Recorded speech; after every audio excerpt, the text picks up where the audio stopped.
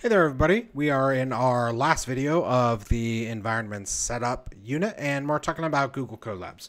So Google Colabs is a web-based version of a Jupyter Notebook. You can upload and work on Jupyter Notebooks from your local file system. You can also create a notebook in Google Colabs and save that and then download it onto your personal computer and then open that with your regular Jupyter Notebook interpreter and work on it. There are also tools to work on Jupyter Notebook in VS Code.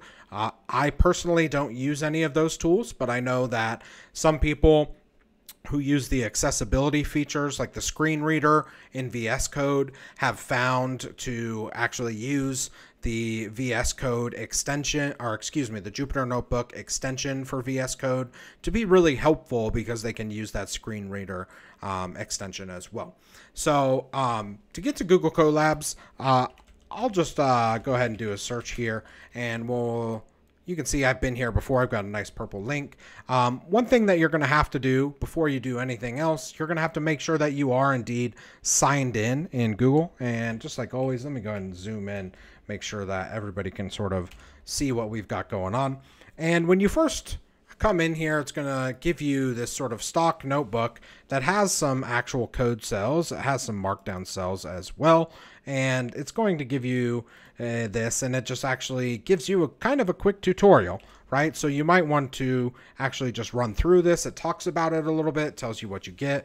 One of the great things about this is that you don't have to set up anything on your computer. At this point, hopefully we do all have Jupyter Notebook running, so not much of a big deal there.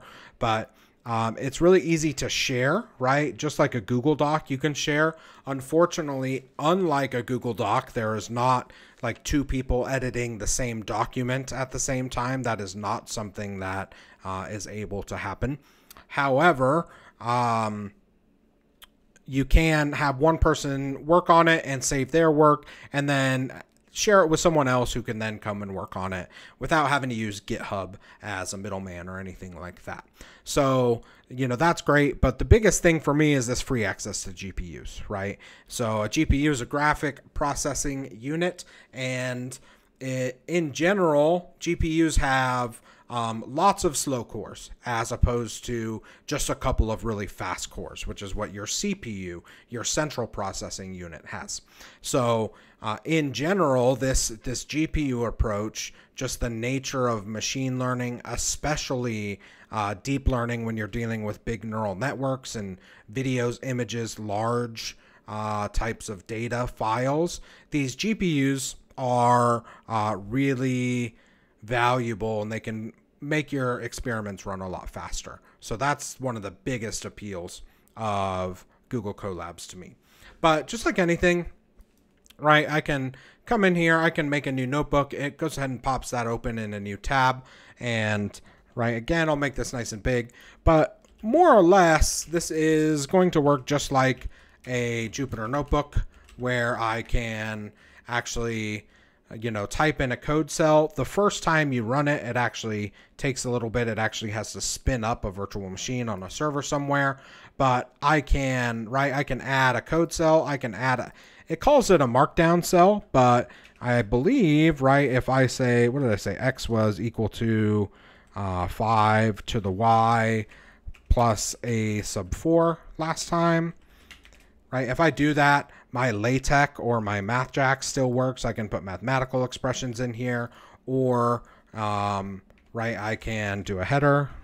This is math. Little typo there. Right,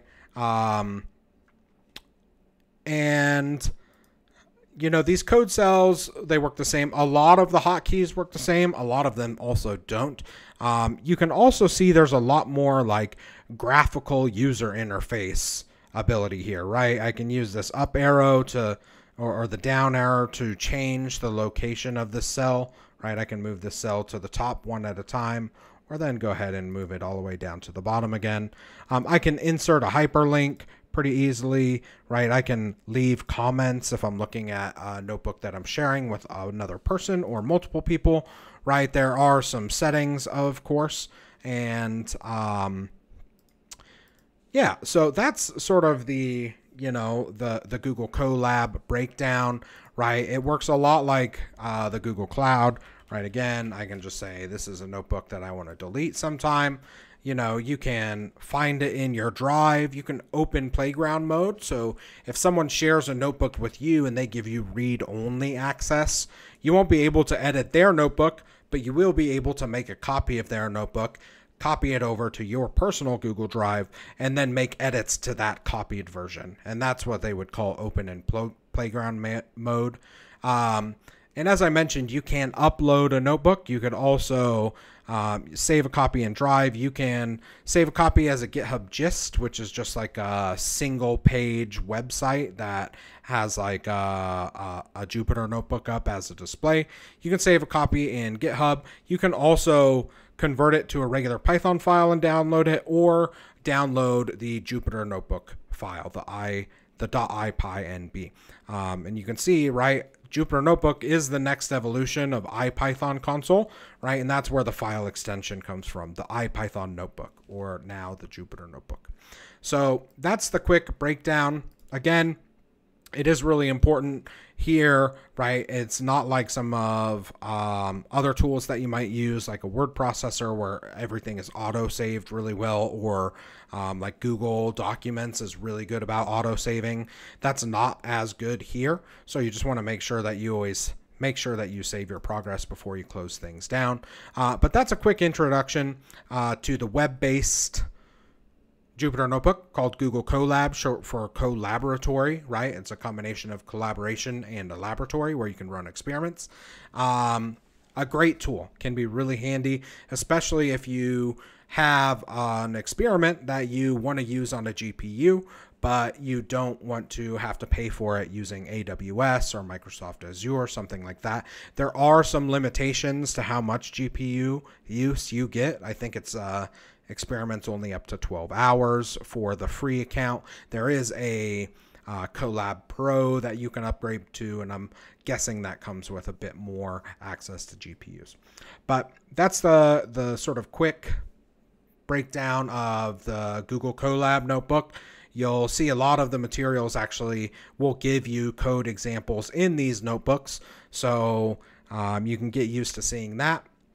That's it for this unit. We look forward, if you're in the DSI pre-course, we're going to be moving on to GitHub next. If you're working in basic prep and premium prep, your next steps will be to move either into intermediate Python or intro to statistics. And that's really preference. You can go to either one of those after you've completed the intro to Python and got your local environment set up. So it's been a pleasure. Appreciate your time and look forward to seeing you in the next video.